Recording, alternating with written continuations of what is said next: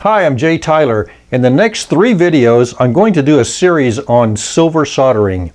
I'm going to talk about, in part 1, the fundamentals of soldering. That's the science behind what we do. In part 2, I'm going to talk about the preparation required to make a good solder joint. And in part 3, we're going to talk about the actual application of it. I'm going to actually do some soldering on camera. So let's get started. In part 1, the fundamentals of soldering.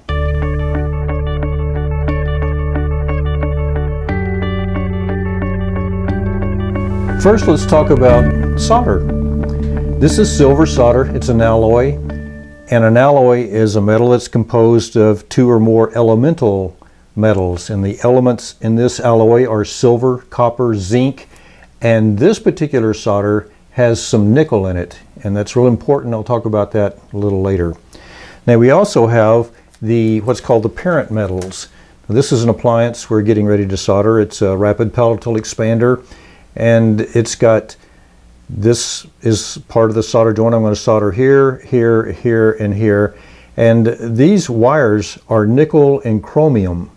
And this band, the manufacturer says it's stainless steel. Now, stainless steel is made by putting carbon in iron. And then to make it stainless steel, you add chromium. So this is at least a carbonized iron chromium alloy, but it could have some nickel in it. We don't know. It could be a nickel chromium alloy, and they call it stainless steel. So I don't really know what that is, but we know that this is nickel and chromium. So we'll be soldering the filler material, that's what they call this, to these parent metals here. Now, we also use a material called flux, and flux is a boric acid based compound. It's designed to clean and coat.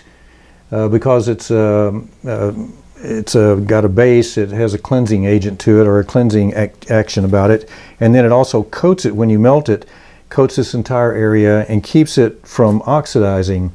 Now, if you're using like a puck machine or a laser welder, it's in an argon gas environment. Well, you could do the same thing here. You could put this in an argon gas environment, which is an inert gas, keeps it from oxidizing, and you could solder just fine. But that's a little impractical for this, so we use this flux and create a little liquid barrier over the area to prevent oxidation. Now, there's a difference between soldering and brazing, and the American Welding Society has said that anything that is less than 842 degrees Fahrenheit is called soft soldering or soldering. Now, this is a soldering gun, and it's used for like electrical component construction and stuff like that. According to this manufacturer, this tip gets up to 700 degrees, so that's below the 842 degrees. So the American Welding Society would call using this particular soldering gun soldering. And they would call something like this, which we use pretty regularly in the lab, this gets up, according to the manufacturer, about 2,500 degrees or so. And so that's well above the 842 degrees Fahrenheit, and that would be called brazing.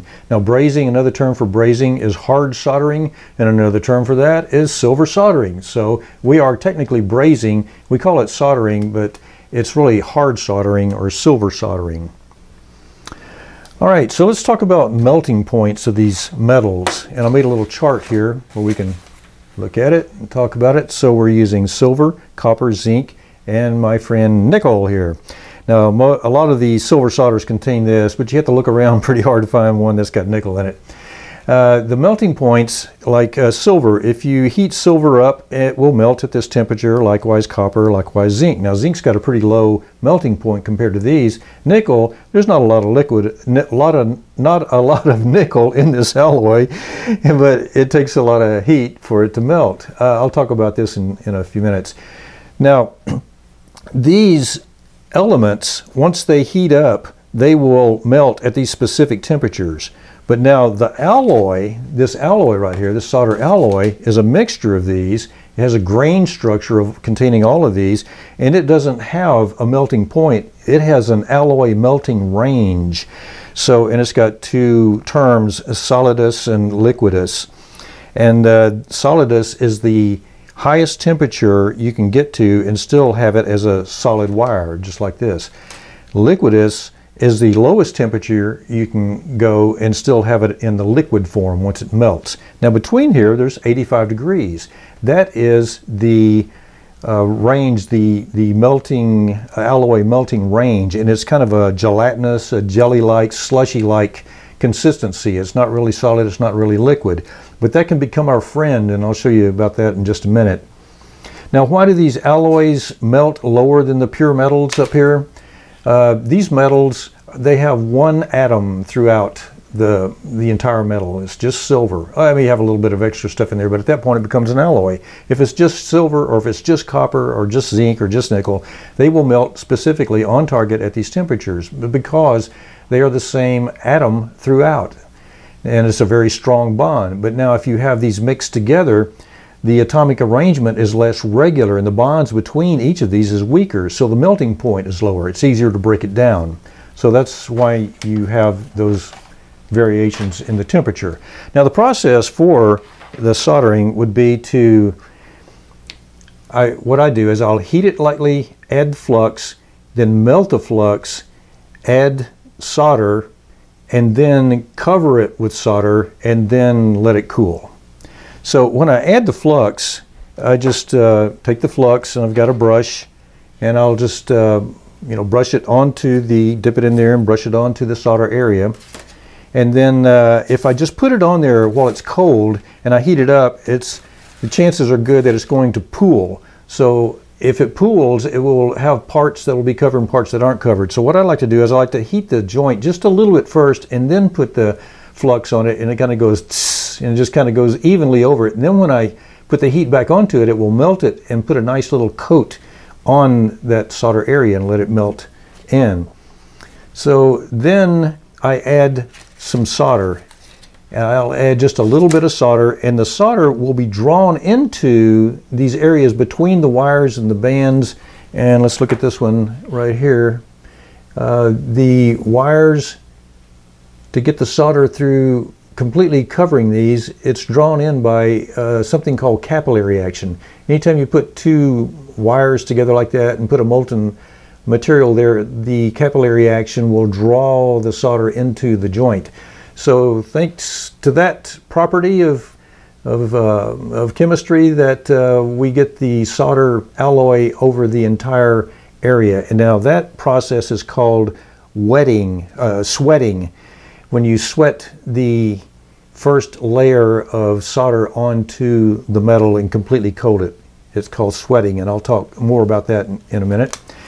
Now, to completely encase the material, we go back to this temperature here that we had, this 85-degree temperature between solidus and liquidus, in that gelatinous stage, and I want to heat it at that point just at the very low end of liquidus and kind of in this range right here. And what that does is it allows it to just flow and stay away from the point of vaporization. Now this point of vaporization is also the boiling point. That's the point at which you heat up an alloy or a metal and it will actually boil. And the boiling causes bubbles, and the bubbles are because the metal is vaporizing. So I picked zinc out here and put this boiling point of zinc. It melts at this temperature, boils at that temperature. So I don't know what the alloy is. I couldn't find that, what the vaporization temperature is, but it's going to be above this. But you know, when you look at this, this is what, like less than 1,000 degrees above that. And so this is going to be, you know, at least probably 1,000 degrees above this. But this little torch right here gets up to, you know, that temperature. So let alone if I use this torch, which gets up to like a little over 5,000 degrees, which I really like this torch. The propane and oxygen mixture will get it up there real hot, and I can control my heat. But if I use this, it's real easy to get into that boiling point and to boil the solder. So I want to try to keep it right in here, and I got to be real mindful of it. So if it just barely melts, then that will accomplish what I want without overheating it and without having it bubble. That's one of the reasons it bubbles. There's other reasons. We'll talk about that later in another video. Now, once the gelatinous or the slushy solder covers this, then I let it cool. I'll let it bench cool. I don't drop it in water. If you do that, you have it shocks the metal and it causes it to shrink real rapidly, and then the bonds between those grains is going to just rapidly shrink, and it will weaken those bonds and make it brittle. So we don't do that. Now, the most crucial part of soldering is the sweating. Now, there are two factors in why solder sticks to these metals. Why does it just roll off? Why does it adhere? What is the cause of the adhesion of this solder to this metal? Okay, there's two factors. There's a mechanical factor and a chemical factor. The mechanical factor, if you were to zoom in real closely here and get microscopic on this, you would see porosity in these metals, a little bit of surface porosity. So when you heat this up, put the flux on there and it melts and cleans and coats, then you put the solder to it and it melts. That solder, that sweating process, causes the solder to go into that porosity, and that kind of hangs on, it clings on. It's kind of like putting something like putting a separator on plaster. It gets into the porosity of the plaster, and it, it just adheres to it. So then there's a chemical property too, and that's where the metals come together and it forms what's called a diffusion zone. And this diffusion zone is right at the point where the two metals come together, the sweated solder and the parent alloy. Now, these alloy elements from the filler material or the solder are found in the parent material and vice versa. So you do actually have a chemical exchange of these two metals. Now, that's why I like nickel in my solder, because I'm using a nickel alloy here and my solder is a nickel alloy. So if there is this intermetallic compound, this reaction between the two metals, and if it's nickel to nickel, it's going to be very, very strong. It's like the best way chemically you can solder. So you get the advantages of the mechanical bond and the chemical bond between these two metals.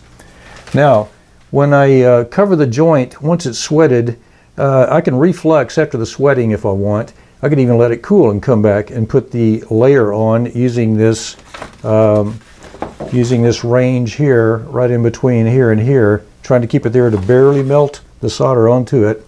And then I try to layer it, I try to add it on so that it just barely melts and covers it. Now what I'm doing is I'm putting solder onto the sweated solder. So that's actually technically a welding process, but we're not going to call it that. We'll just call it part of the soldering process. Welding is melting two metals together. So I like to just add just enough heat to barely melt it onto the sweated metal. Okay, that's basically it. That's kind of the science of what we're going to be doing. Next week we're going to talk about all the things you need to do to get prepared for soldering. There's a lot of considerations in getting this ready to go. So we'll cover that then. I'll see you next week.